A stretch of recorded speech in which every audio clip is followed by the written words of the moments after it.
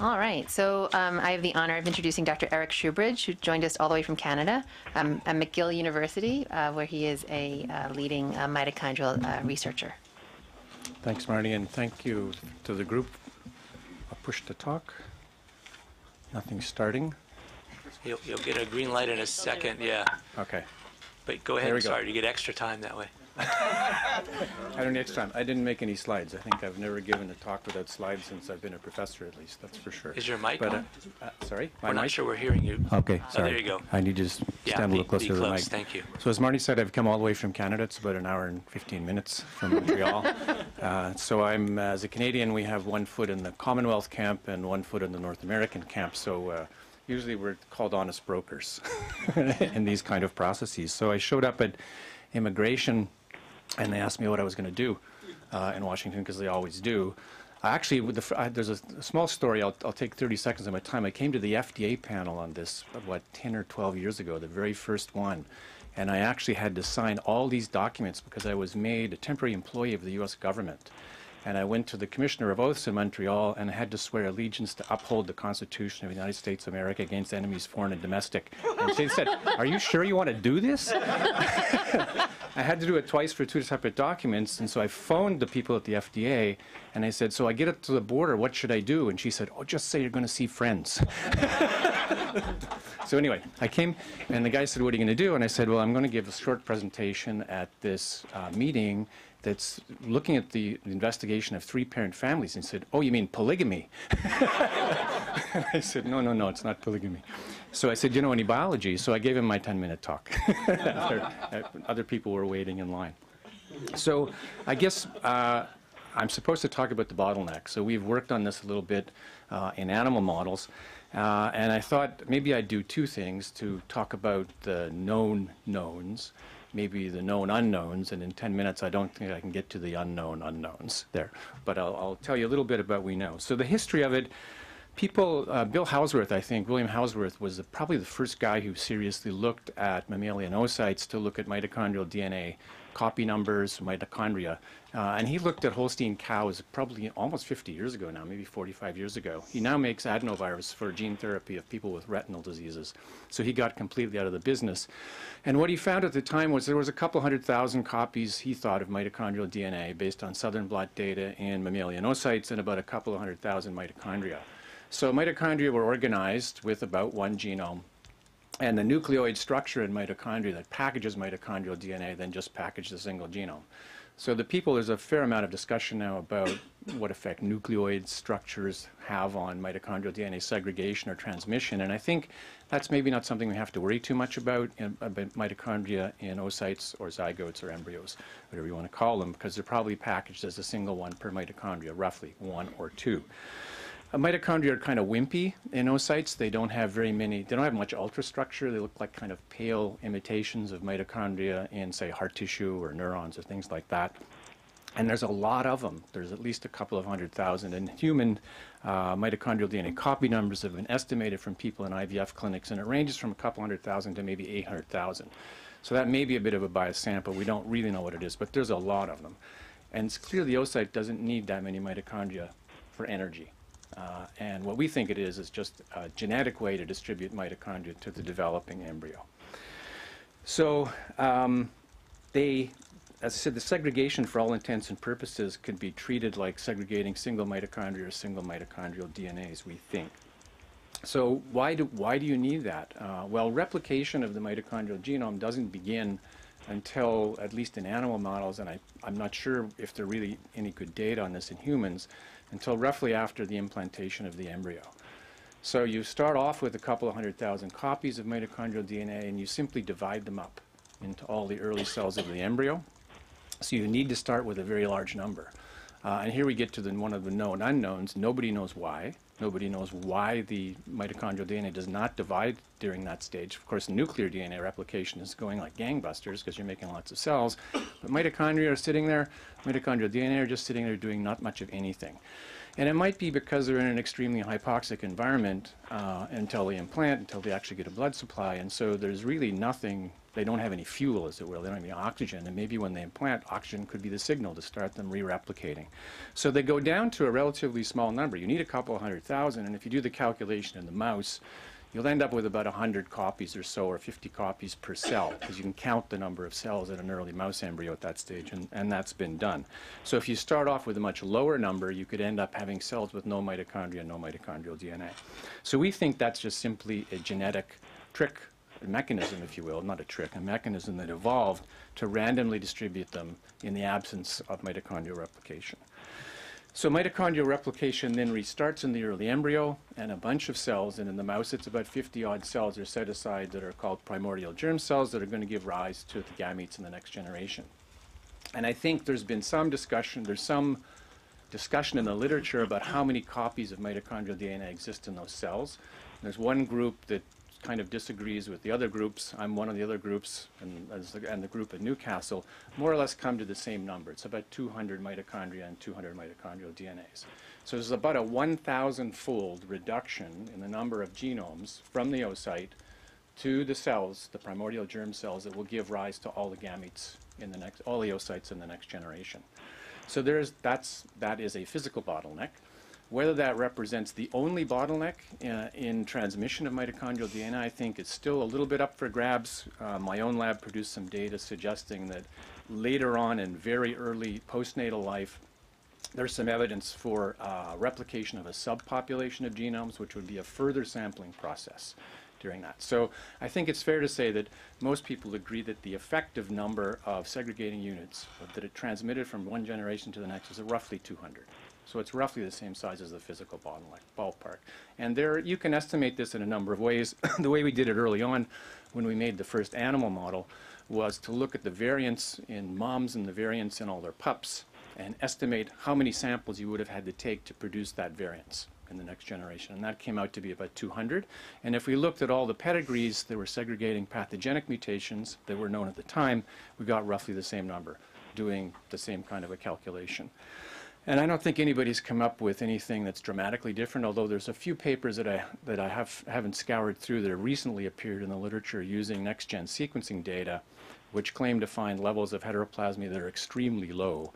I worry a little bit about whether we're on the, whether they're errors, whether they're sequencing errors, or whether that's real heteroplasmy. So effectively, the conclusion of this is that for many mitochondrial DNA mutations, and deletions are excluded from this, but some tRNA point mutations, for instance, segregate completely randomly in the next generation. They go through this bottleneck, and so what you end up with in the embryo, in the children, is unpredictable. And it can go. I mean, I think David Thorburns done the best analysis of this in Melbourne on actually a protein coding mutation. And if you look at the average risk of a mom carrying 50% is around what she's got. But if you look at the confidence limits, it goes from 0 to 100. So essentially, you can't counsel anybody sensibly because there's a very strong chance you might end up with somebody who doesn't have any mutations or somebody who has got a lot and has a severe phenotype. Deletions are a different story, and I think they don't get transmitted not because they can't be transmitted, it's because women who are carrying a large proportion don't reproduce. And so women who are carrying a small proportion of deletion mutants have oocytes that have rare oocytes that have a significant proportion of deletions in them. And that's why the relative risk is so low, because mice can transmit them perfectly well. The mice just don't get sick. They reproduce if they have a high proportion of the mutants. What else to say?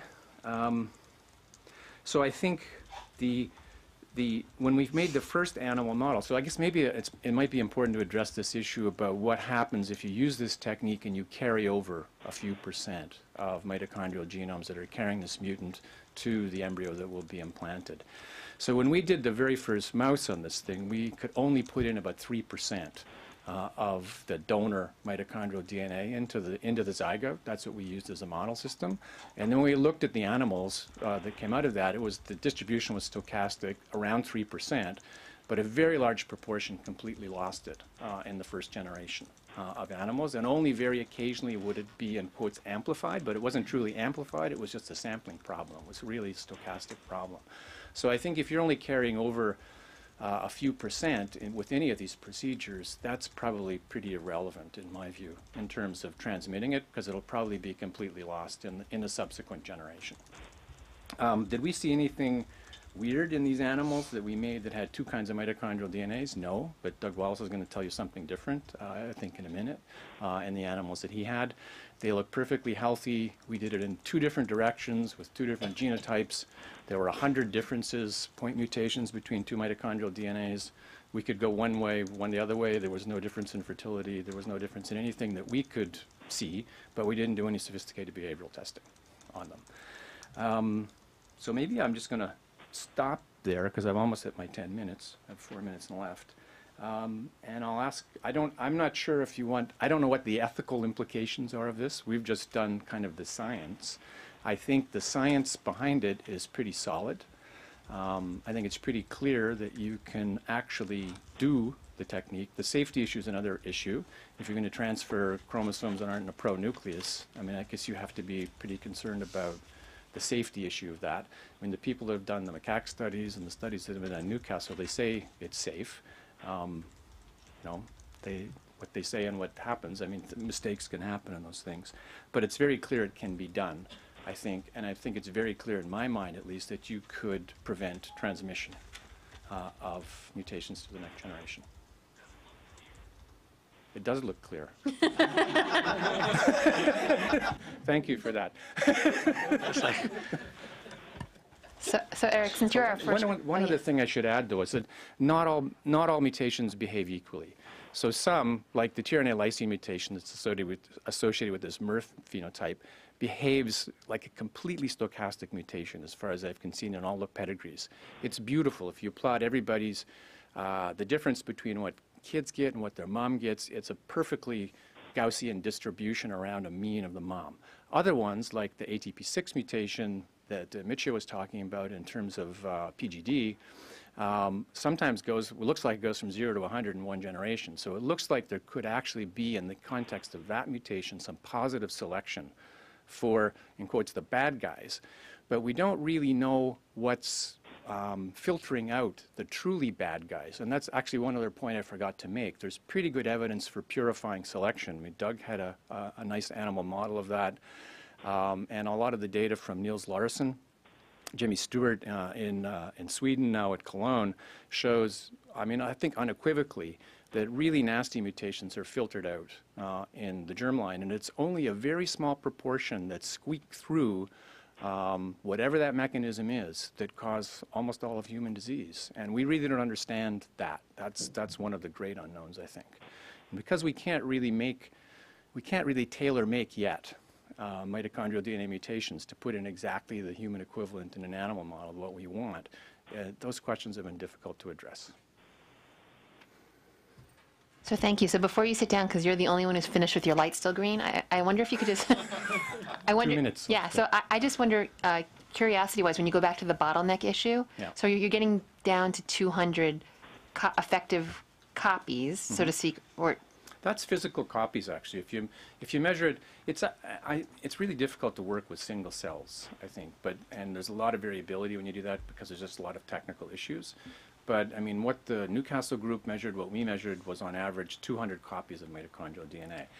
The effective size of the bottleneck, if you just look at it in a statistical sense, doesn't necessarily measure copy numbers. It just says if we were to take a sample of mitochondrial DNAs from a mom, and we look at all their offspring, how big was that sample statistically, just based on variance measurements from mom to offspring? So it's not based on any physical reality necessarily, but it turns out that it's roughly the same physical reality that we measure. So I guess my question is a little bit, so that's around implantation, so that's around the first week of... I'm talking about primordial germ cells. Oh, the primordial germ cells gets down to 200, forgive me. So I guess I was going back then to when you were actually in the embryo, right? And so you were saying that you start off with 200,000 copies and you distribute to 50 or so 100 copies per cell. There's 14,580 cells or something in an early one. I can't remember. All right, good to know. So I get, okay, good. So I guess my question is, placenta versus embryo, is there any data that says I don't know. what We you're did- biopsying and what it's representative I mean, of? we did a study on these mice early on looking at the blastomeres and looking at polar bodies. And what we showed is that the first polar body predicted exactly what was in a blastomere. Get closer to the microphone. I'm sorry. The first polar body predicted exactly what was in the embryo, and we could take all 8 blastomeres from an 8-cell embryo, and we got basically identical answers. So the variance was extremely small in mouse models of this. And I know somebody's done, has looked at that in the macaques, but they've been in embryos that have been manipulated. So these are not embryos that are manipulated. So there's very good evidence that if you sample one blastomere, you've sampled the embryo, at least in mice, and I think that's probably going to be true in humans. Vamsi wants to be in here. I want to make sure that we also make our way through the others. until and his light is we'll ready, he's reserve good. time at the end. But if you want to be Oh, right his light on, is that's ready. fine. Okay, quick question. So up until the point of implantation, you said that there's no replication of mtDNA. Yeah. Do we know if there's transcription or translation off of mtDNA up to that point? I don't think we do, Vamsi. I'm not sure that anybody's really looked at that. Because you'd have to get, nobody's really looked. You'd have to isolate those embryos. I guess you could do it if you had some way of embryo culture and then, label and inhibit cytoplasmic translation. It would be a little bit technically challenging to do that experiment. But I don't know of any evidence one way or the other on that. Okay, great. Well, thank you so much. So we'll go on.